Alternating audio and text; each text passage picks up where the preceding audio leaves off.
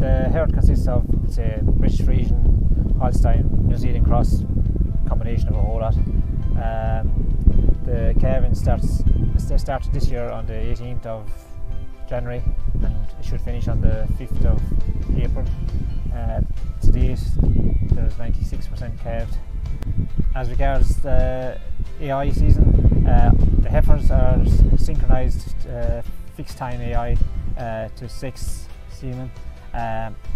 Last year 70% held to the first service, and the year before it was 65%, so it was a good return on that. Some of the cows are given 6 semen from a natural heat. The cows supplied over 6,000 litres on 1.2 tonnes of ration, about 400 kilos higher than the previous year. Works out at 524 kgs of meat solids, 4.68% fat and 3.72% protein. They were stocked at 2.6 per hectare on the milking platform. So we pick our bulls using the sire advice. So what we're mainly picking on is fat and protein percent.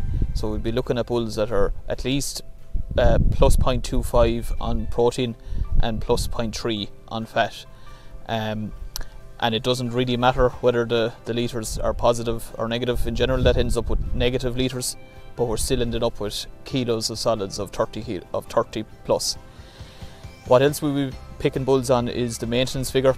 So we'll be trying to have a bull team of 18. That's kind of the perfect size of cow for us, which is around the 560, 550 mark. And as well as that, health is probably the next biggest one, focusing a lot on high health sub-index, so looking at the TB, not picking any bull that has a TB rating of 8 or above. And they're kind of the 3 main focus areas of our bull selection. So as well as the bull selection, probably another area that has a bigger influence now is on cow selection. So we have all our herd is genotyped, and that's given us more accurate information on the genetic potential of the herd, and also the sex semen as well. We've gotten on quite well with sex semen, which means that we can kind of narrow the pool of cows that we push dairy AI onto. So that means we're putting, I suppose, good bulls onto good cows, and that results in, I suppose, quicker genetic improvement in on our calves. So this year's calves, they've protein of 0.21 and fat of 0.33, which is kind of we've gained a lot in the last 2 years with the use of sex semen. Because of sex semen, we have, I suppose, the opportunity to use more beef on the herd.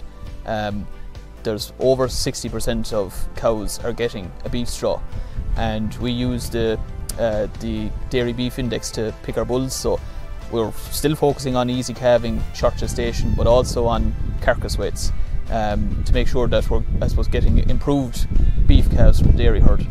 And we would see it ourselves here, because we do finish some animals that we're getting better, I suppose, better carcasses and shorter finishing time. And that's kind of going against maybe the fact that actually our cows are getting slightly smaller.